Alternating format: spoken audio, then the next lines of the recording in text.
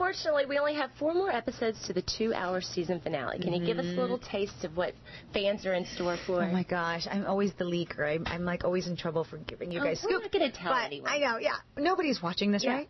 But I do have a family member that comes back from my past that I have to deal with and confront. And it's really dramatic. But before the season finale, the episode before that, we have Bree and I have a really funny scene. We have a funny storyline that comes together, and so it's so funny. We had a lot of fun shooting it, but everybody keeps coming from the editing room going, episode 521 is so funny. And we're like, oh, yeah, so I can't wait for everybody to see it.